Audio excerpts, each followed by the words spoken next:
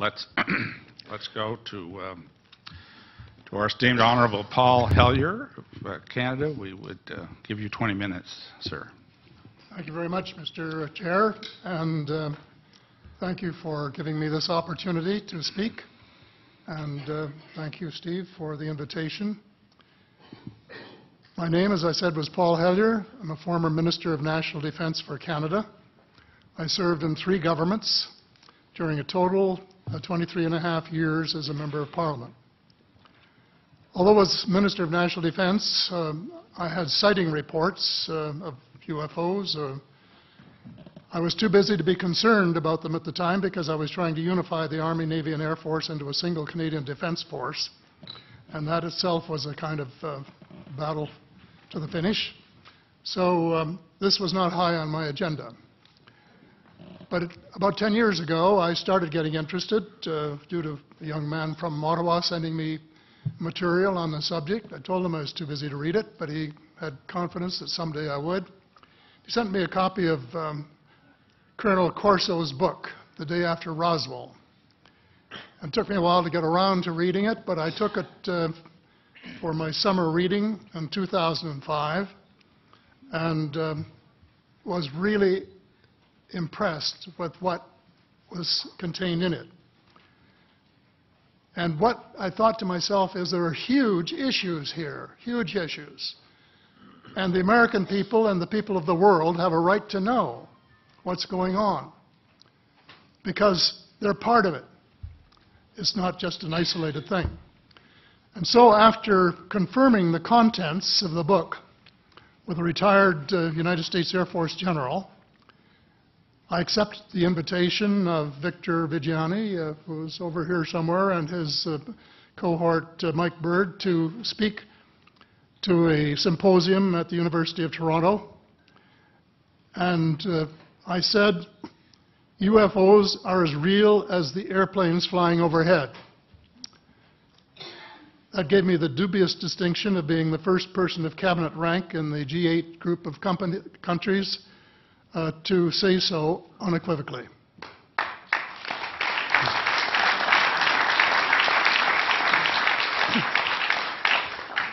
Since then, I've learned a lot from many sources, including a number of the fantastic witnesses that we have heard these last 4 days. They were so outstanding, I was just really blown away with them, the amount of information that was available. And I appreciate every single one of them. But because I'm not a ufologist, I'm a politician, there are only a few things that I want to add in that particular realm.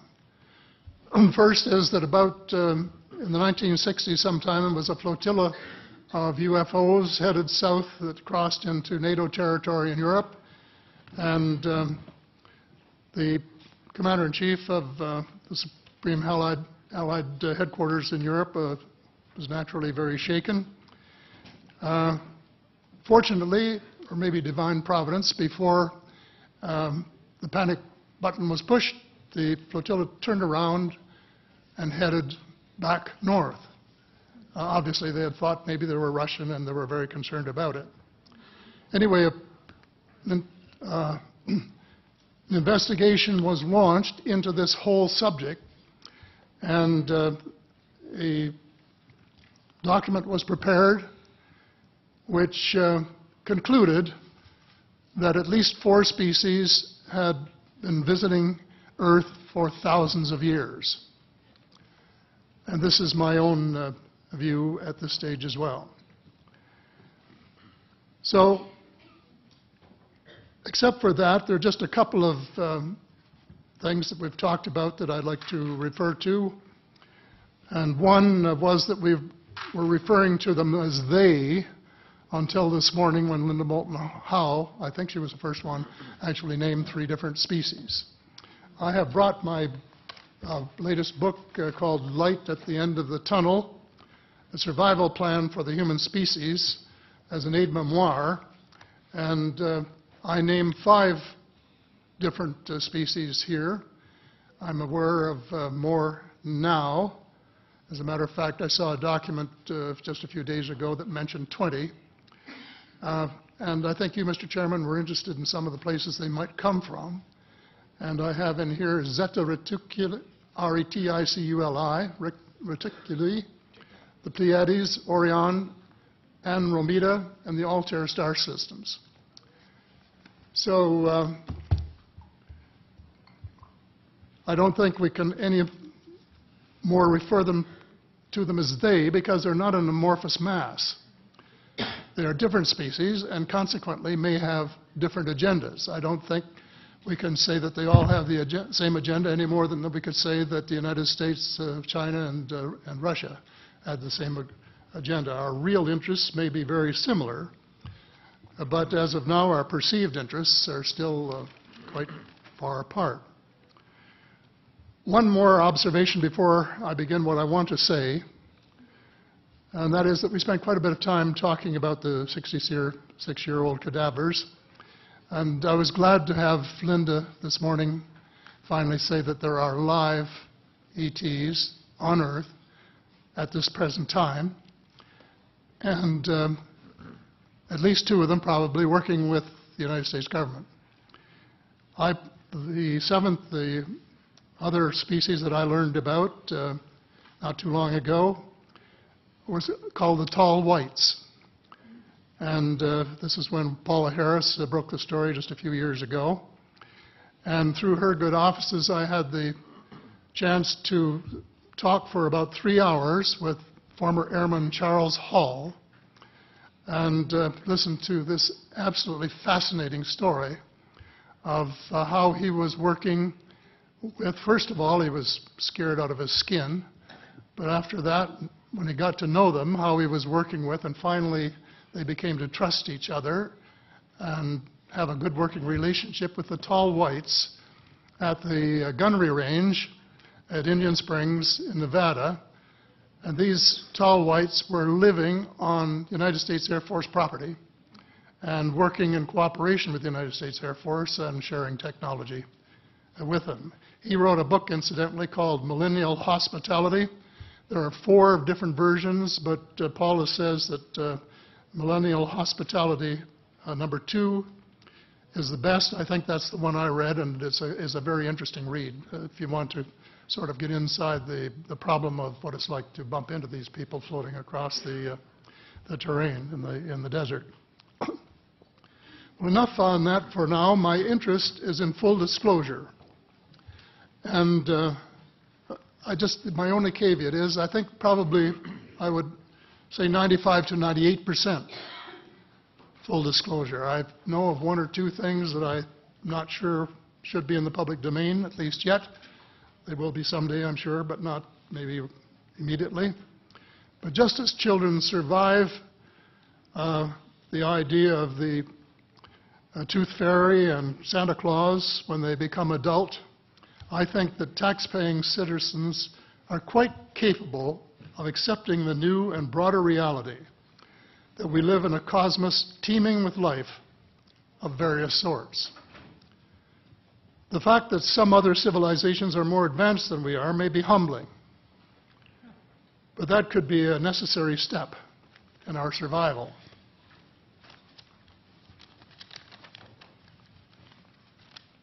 The world is an unholy mess. We have at best until the end of this decade. In my book, I said we have 10 years to stop global warming if we don't want it to be beyond the point of no return. 2 years has gone past since it was written, so I say we have until the end of the decade to arrest global warming. Yet our leaders don't even talk about it very much except in a superficial way. They appear to be more interested in starting wars to control more oil and, in effect, prolong the gravity of the threat. Of course, even if they took the problem seriously, they wouldn't have the finances to finance the transition from oil to the clean economy, to clean energy, because we have an infinitely silly banking and financial system in the Western world.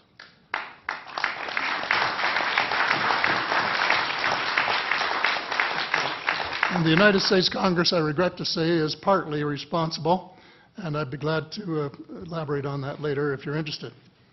And finally, they need the technology for clean energy. And it exists, and it's being kept secret by the same vested interests who control our destiny. Who are these vested interests, and what are they up to? Well, Senator, you were talking about a military junta. In my opinion, that is true, but I have broadened and deepened the definition to cabal, and the cabal comprises members of the Three Sisters: the Council on Foreign Relations, the Bilderbergers, and the Trilateral Commission, the International Banking Cartel, the Oil Cartel, members of various intelligence organizations, and select members of the military junta, who together have become a shadow government of not only the United States, but of much of the Western world. The Council on Foreign Relations is the oldest of the Three Sisters, and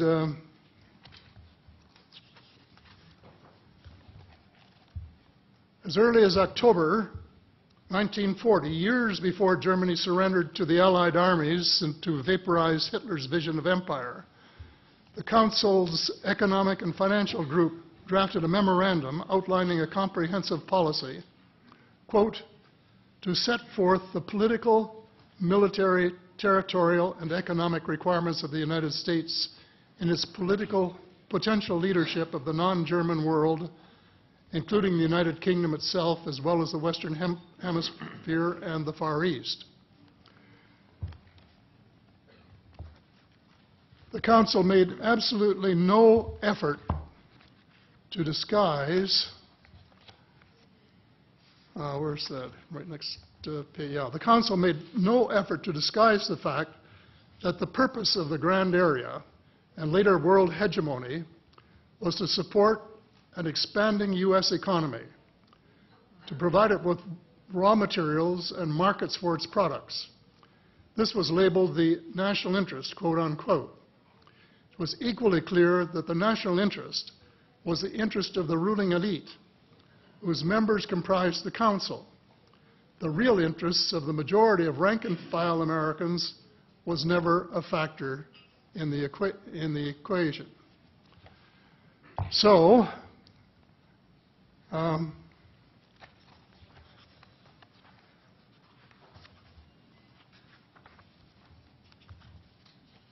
Mr. David Rockefeller, who was a member of all three of the sisters, is quoted as saying this at a meeting of the Bilderbergers in Europe. We are grateful to the Washington Post, the New York Times, Time magazine, and other great publications whose directors have attended our meetings and respected their promises of discretion for almost 40 years. It would have been impossible for us to develop our plan for the world if we had been subjected to the lights of publicity during those years. But the world is more sophisticated and prepared to march toward a world government. The supranational sovereignty of an intellectual elite and world bankers is surely preferable to the national autodetermination practiced in past centuries. He, of course, pretended he didn't say that, but the witness, this is reported by Daniel Estulin, a thoroughly reliable reporter who has written the true story of the Bilderberger Group. And if you want to really get inside of what's been going on there for this long time, that's a good place to go. So anyway, you hear what Mr. Rockefeller said, and so there you have it.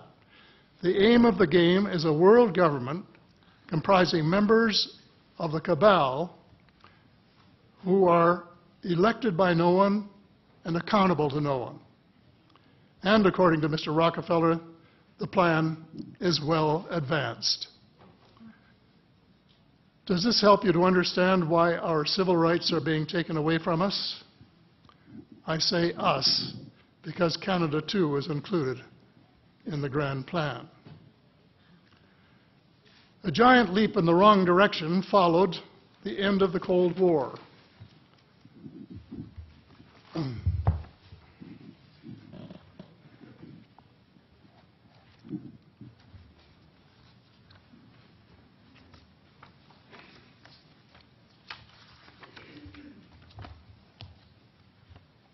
No one could have been happier than I was when the Berlin Wall came down on November the 9th, 1989. The elation on our side of the curtain was near universal, and very significant on the other side as one country after another regained its freedom.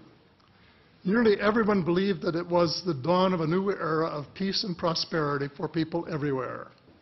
There was much talk of a peace dividend. The prospects were dazzling in their scope and diversity. It was a unique and God-given opportunity for a new, braver, and fairer world. We blew it. We blew the chance of a lifetime to do good things. A small group of zealots undermined our golden opportunity to pursue peace, not war, and little did we dream that they had a vastly different vision of the new world order. Their plan, which is now commonly known as the Project for a New American Century, included preventive wars in clear violation of international law, regime change wherever and whenever the U.S. desires, and if they can get away with it without excessive casualties, and the establishment of a kind of economic and cultural hegemony with America acting as constabulary, quote unquote. That was their word, globally. This was to be accomplished without authority of the United Nations and without the restraint of existing international treaties. It would involve a military buildup unprecedented in peacetime history and could trigger an arms race, which is precisely the opposite of the peace dividend that the world had rightly looked forward to. The Machiavellian scheme involved secret police, the curtailment of civil liberties in defiance of the U.S. Constitution, and a moribund economy operating way below its potential.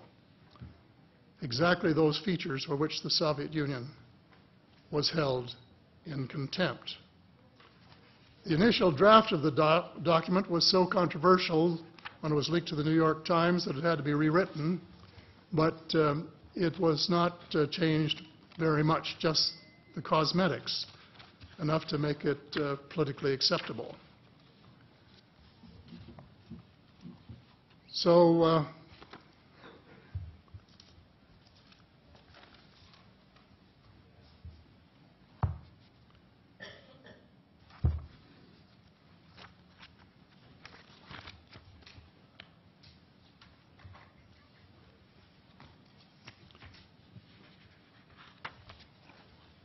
I have a few minutes here to my bearings.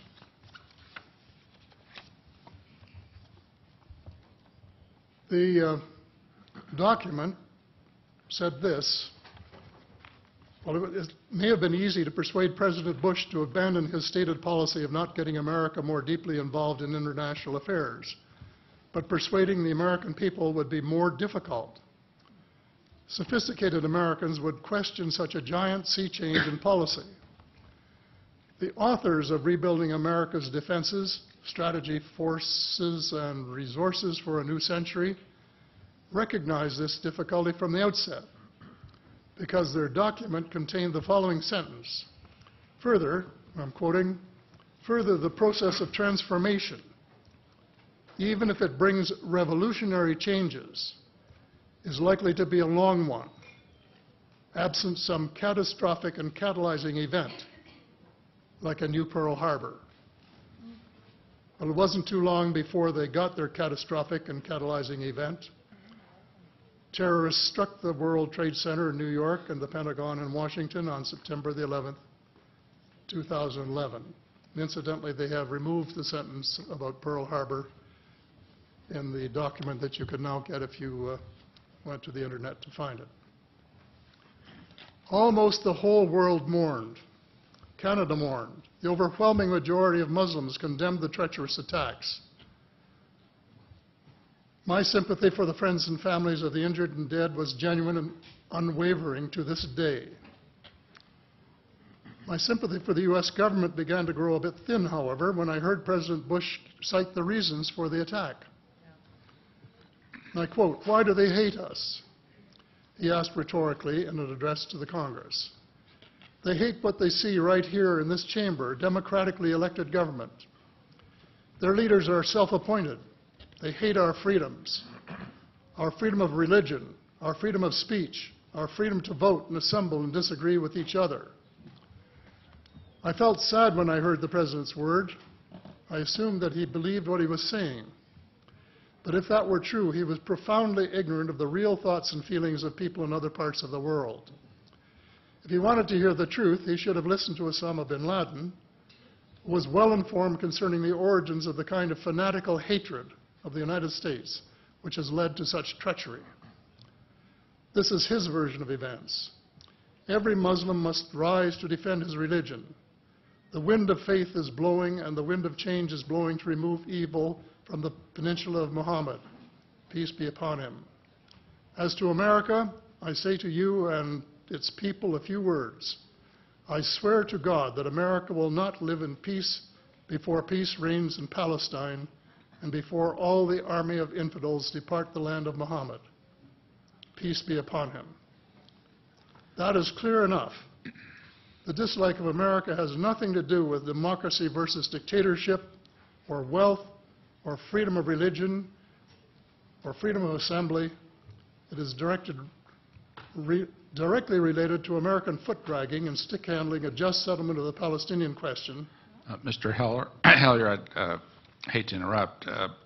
Time has expired, but I'm very happy if the panel has no objection to allow another minute or two to finish your statement. How much time do you think you need to finish it? I think probably somewhere between 1 and 5 minutes, most. I think we'll give you 2 minutes to finish your statement, as much as I'd like to grant more. Thank you.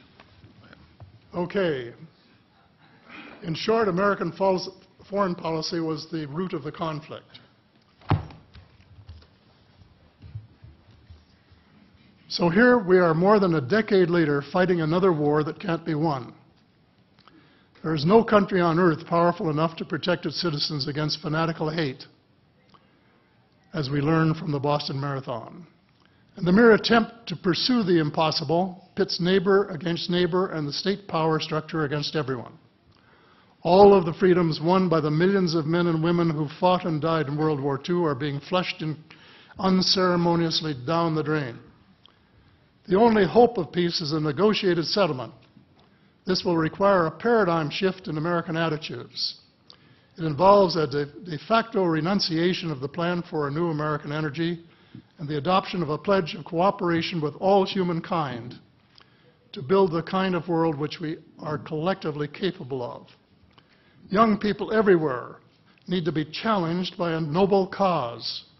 They need to be involved in arresting global warming, creating a banking system that is just and sustainable, and lead the way in the transformation to the new reality that we have to live in harmony with our celestial neighbors, as well as seeking peace on earth. In a word, we have to become spiritual beings and practice the one tenet that the world's major religions have in common, and that is the Golden Rule. In this field, too, and I just want to read one paragraph at this time, if you'll allow me, Mr. Chair. Well, we will allow that, but there's only about 30 seconds, so I hope you can conclude it with that statement. Fast. Thank you. This is from the late Dr. John Mack, an American secular Jewish psychiatrist who became a world leader in interviewing abductees, or experiencers, as he called them, came to this conclusion in a startling book, Passport to the Cosmos.